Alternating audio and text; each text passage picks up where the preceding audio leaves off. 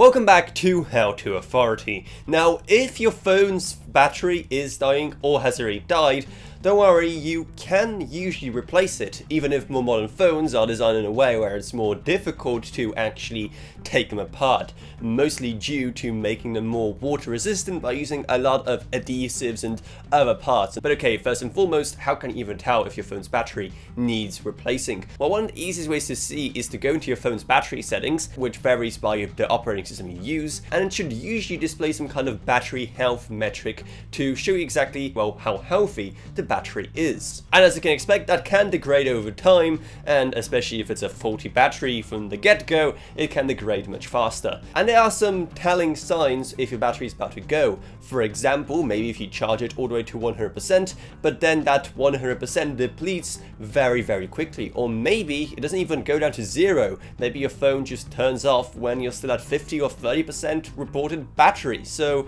those are the kind of usual signs that you need to replace a battery. So what are your options? Well, it really depends on who you got your phone from. People like Apple, for example, do offer the special AppleCare plan, where you can get a battery replacement for free, though it can cost you quite a bit if you don't have it, and you can send it back for repairs. However, they have also started to offer some tools for people to do it themselves at home. However, they're still pretty stingy when it comes to using things like third-party batteries, so be wary about that if you want to save a buck by buying a new battery from someone who isn't Apple.